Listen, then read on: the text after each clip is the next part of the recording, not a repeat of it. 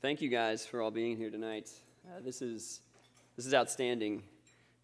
We started the Hall of Fame 6 years ago, and we started the Hall of Fame to celebrate and to promote entrepreneurship in our state. Our mission is twofold. So, number one, we want to raise the awareness of impact that successful entrepreneurs have had on the Commonwealth.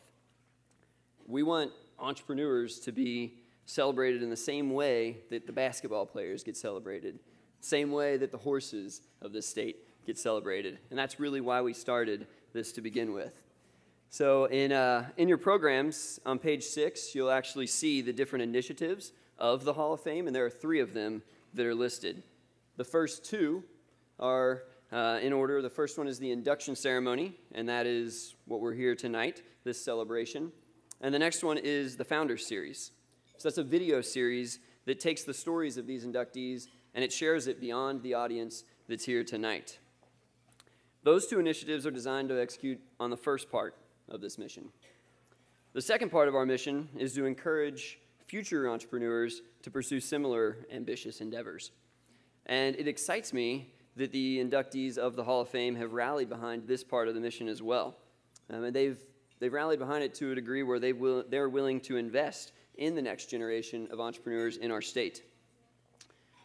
Sitting at my table tonight is one of the previous inductees, former president of the University of Kentucky, President Lee Todd. And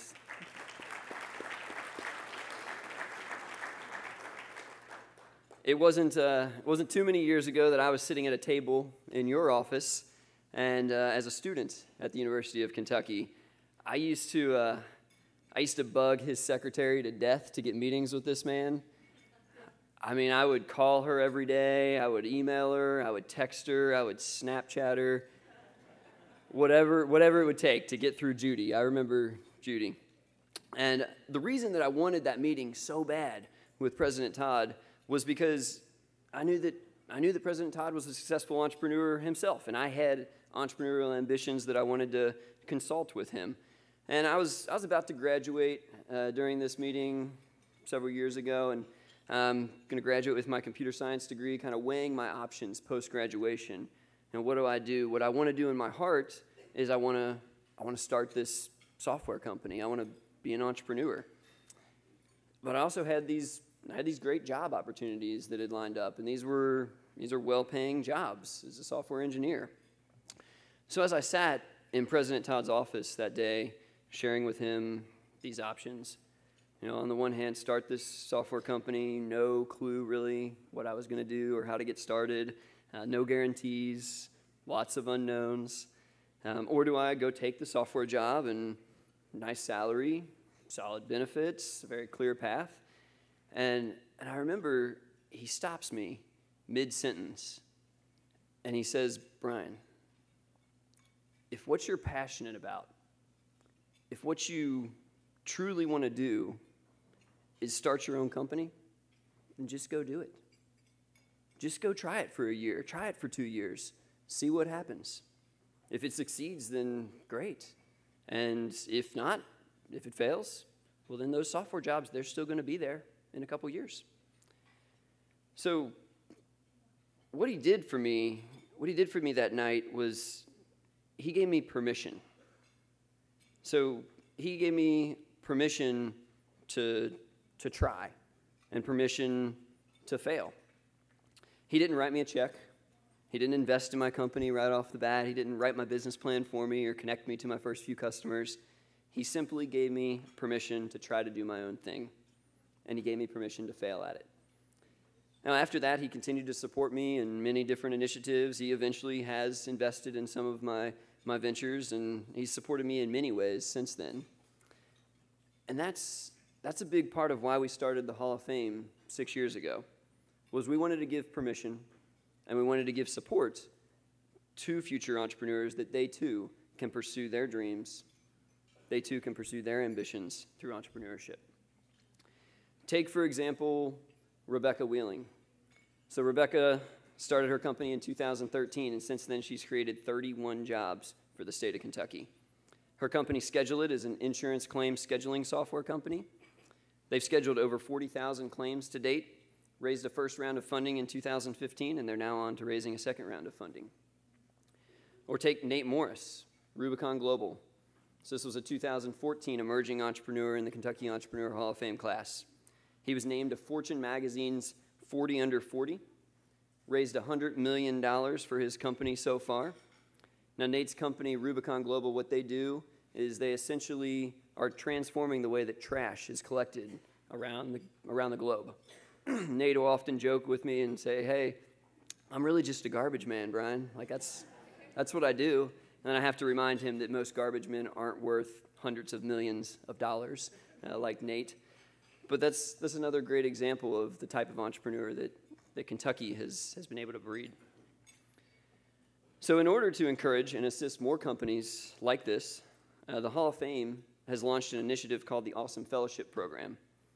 And in just 3 years, the fellowship program has accepted 22 companies. Those companies have created 104 jobs, and those companies have raised more than $5 million in outside investment.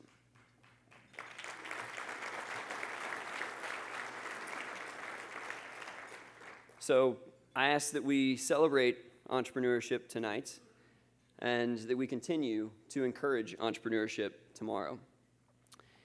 At this time, I'd like to ask all of the previous inductees that are in attendance tonight of the Kentucky Entrepreneur Hall of Fame, I'd like to ask you guys to make your way to the stage over here to my right, where we'll be recognizing each one of them. So when I look at the wall of the Kentucky Entrepreneur Hall of Fame and I see the 29 inductees, soon to be 33, I see a group of successful entrepreneurs who have dedicated their lives to entrepreneurship, and they're now willing to invest in future generations of entrepreneurs in our state. Many of these previous inductees have made commitment to invest their time, and they've also made commitment to invest their money into new businesses and entrepreneurs in Kentucky. And it pleases me to announce that every single one of the previous inductees that's going to step foot on this stage in just a moment has not only invested their time very generously, but has also invested money to support things like the Entrepreneur Hall of Fame and like the fellowship program.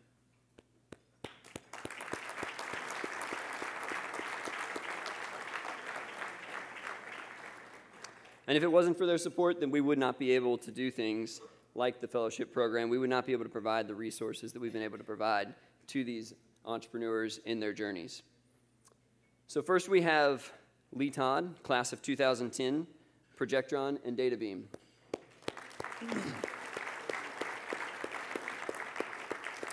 So former UK President Lee Todd founded two high-tech firms, DataBeam and Projectron. DataBeam developed and manufactured a high-resolution teleconferencing system in the early days of this technology and was sold to IBM in 1998. Next is John Y. Brown, class of 2010, KFC.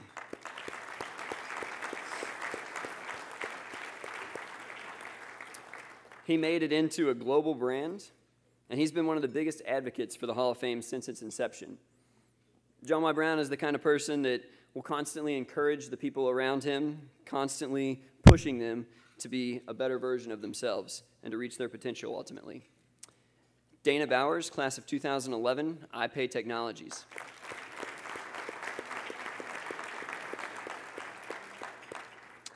During her tenure, iPay became the largest independent electronic bill provider in the U.S. iPay was sold in 2010 to Jack Henry & Associates, and Dana continues to invest in her community and the entrepreneurs within it. Bill Samuels Jr., class of 2011, Maker's Mark.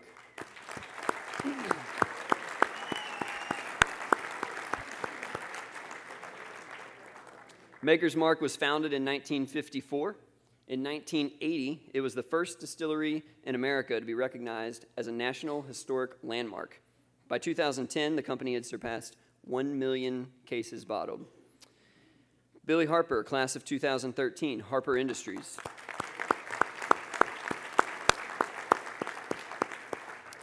In 1980, Mr. Harper founded Harper Industries. Harper Industries now includes 7 construction-related divisions with offices in Kentucky and Tennessee, and it has construction sites in more than 20 states. John Williams, class of 2014, CSI.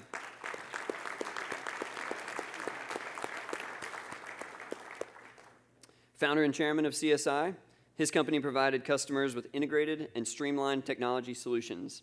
As of 2014, CSI revenues were $213 million, with over $26 million in net profit. Jim Booth, class of 2014, Booth Energy Group.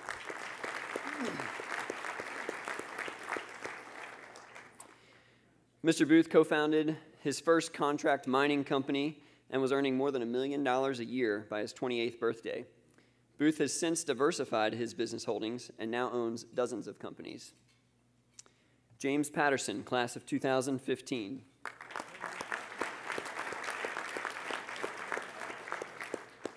He founded Rallies and Long John Silver's.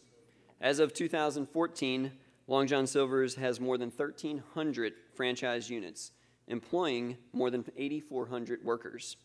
He then became a Wendy's franchisee and formed Western Restaurants Incorporated, which operated 47 Wendy's. And Phil Greer, class of 2015, Greer Companies.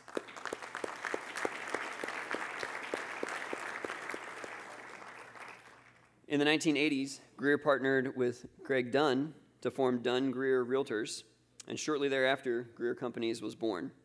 Greer dove into the restaurant industry by opening up franchises of Shoney's, Fazoli's, and Cheddar's. They employ over 6,500 people and generate over $200 million in annual sales. Let's give it up one more time for all of the previous inductees.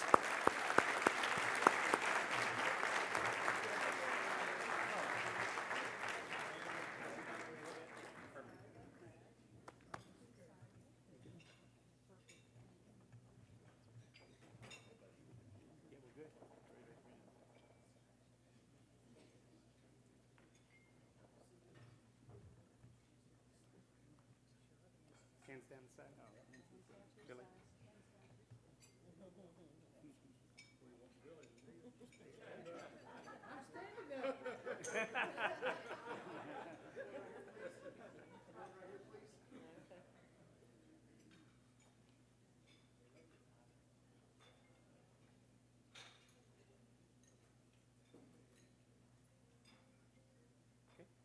Thank you all.